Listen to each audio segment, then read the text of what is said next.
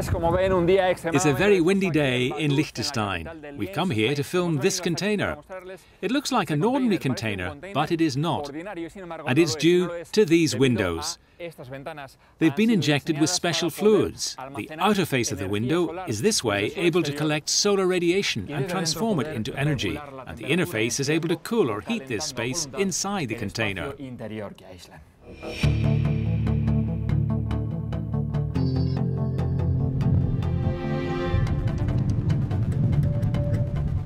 The windows are fed with a circulating fluid that can be dyed, so they turn it into an active tool for energy saving.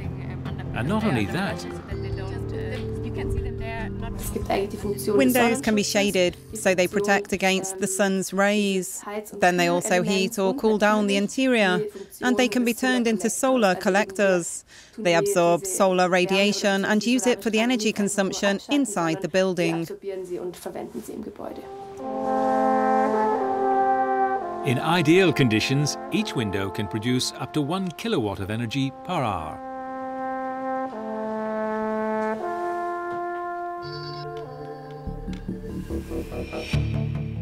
The fluid inside the window glasses is a mixture of water, antifreeze, and magnetic particles. Scientists say their main challenge was to ensure its long-term stability. So they look for particles with very precise features. The particles shouldn't agglutinate. By that I mean they shouldn't clump together. They shouldn't deposit over time on the window, but stay in a solution and, if needed, be easily filtered out. Und bei Bedarf, dass man sie dann gut herausfiltern kann.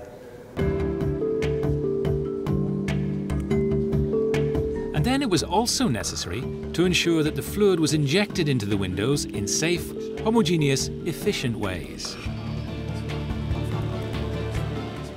The main difficulty was to find the correct operating mode. The glass shouldn't be operated under pressure, because in this case it would deform over time, and we wouldn't have the regular distribution of the particles, which means that we had to operate the whole thing under low pressure. So the whole circuit changes from high to low pressure, and then other problems appear that also need to be addressed. Sophisticated computer models were also needed to determine to what extent and under which conditions the shading windows can better manage inside temperatures.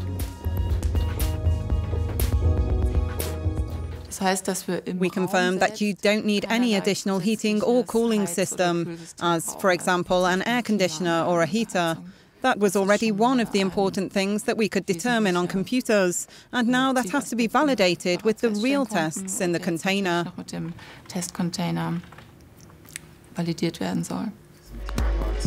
These real tests, performed in Vaduz in winter and Cyprus in summer, will show if the shading windows are indeed able to heat and cool down the space inside the container. And while waiting for the results, researchers are already thinking ahead. We expect the main application could be in multi-storey office buildings with a high percentage of glass surface in their facades.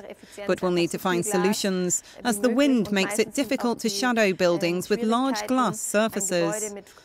Anyway, we see large office buildings as our main target, as individual houses have less glass surface. And to become efficient, our system needs as much glass surface as possible.